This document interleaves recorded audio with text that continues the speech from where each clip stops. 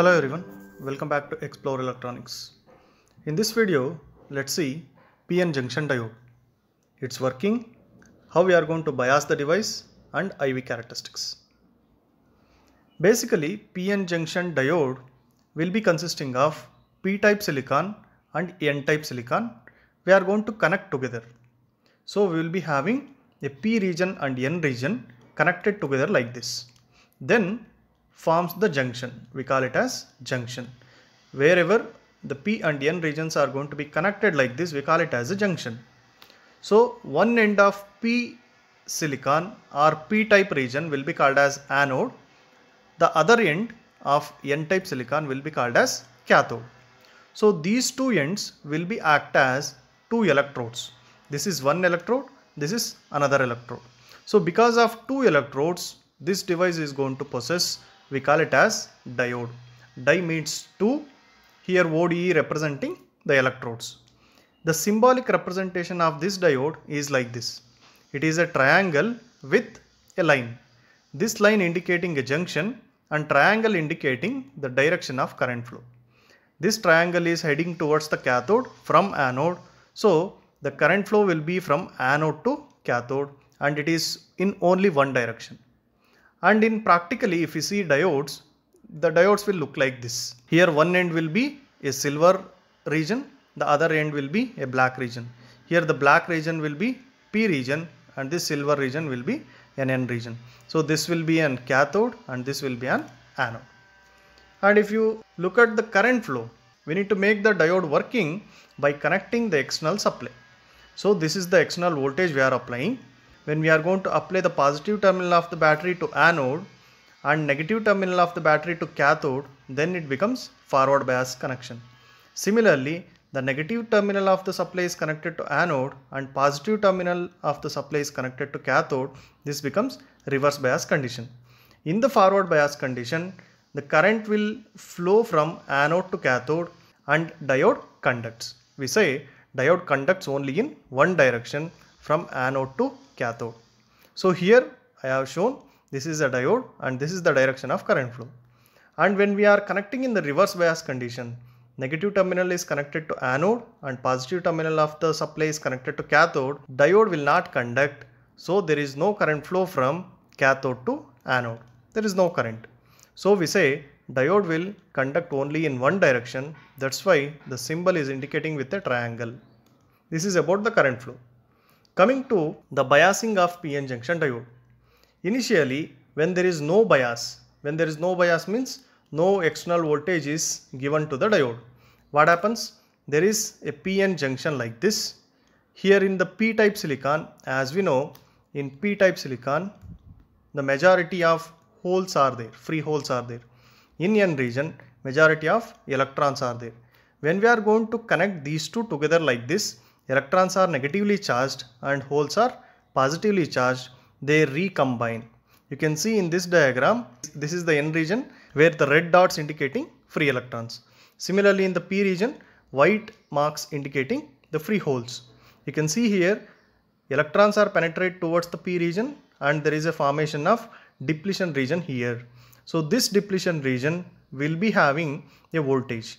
Towards N region there is a positive voltage, towards P region there is a negative voltage.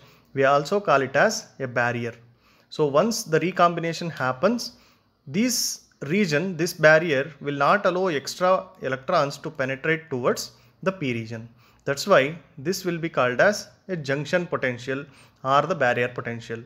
Positive voltage will be appear towards N region, negative voltage appear towards P region. These ions will not allow the extra electrons to penetrate towards P region. So you can see here also in this diagram, these are positively charged holes in the P region, negatively charged electrons in the N region. They are recombined and forming a depletion region here. This is the direction of electric field and these are immobile ions once they are recombined and settled over here. And this constitutes a voltage, negative over here and positive over here. This will be called as barrier potential, that is Vj. This Vj is 0.6 to 0.7 in silicon diodes and it is 0.2 to 0.3 volts in germanium diodes. There are two types of diodes we can have, silicon and germanium. This voltage barrier potential or junction voltage will be 0.7 or 0.6 in silicon diodes and 0.2 or 0.3 in germanium diodes. Now if we bias the diode, what happens? It will allow the extra electrons to penetrate towards the P region. Let us see the forward bias condition of this PN junction diode. What happens when the forward bias condition? The voltage applied to the junction will be like this. Positive terminal of the voltage or the supply is connected to the anode. Negative terminal of the supply is connected to the cathode. As we know, this N region will be having majority of electrons which are negatively charged. This P region will be having majority of holes which are positively charged. When we are going to connect this positive terminal to the positively charged holes, these holes are repelled from this positive terminal of the battery. Similarly, the electrons are negatively charged. Once we connect negative terminal of the battery to this will repel.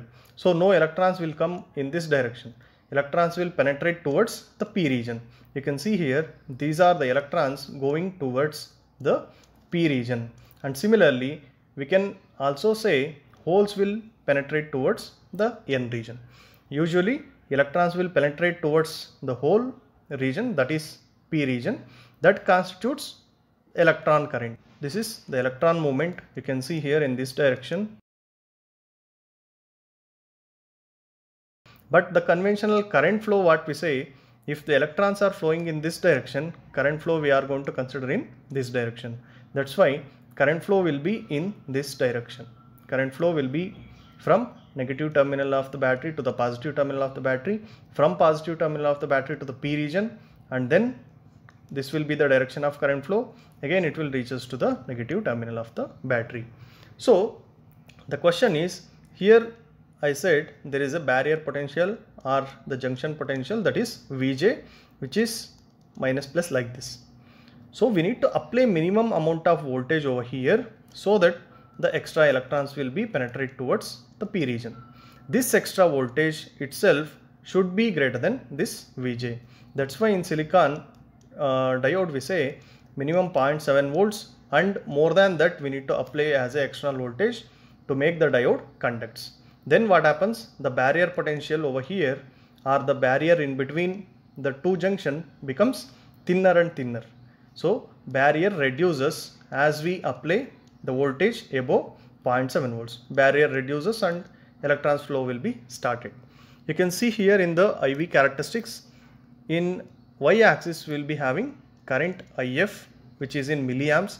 In X axis we have VF, that is in volts. We started to apply from 0.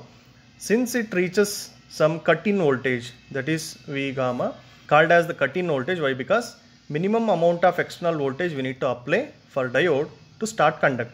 Why? Because this amount of voltage is required to reduce the barrier present over here in the depletion region or in the junction. That's why this VR or the cut-in voltage is 0.7 volts for silicon and 0.3 volts for germanium.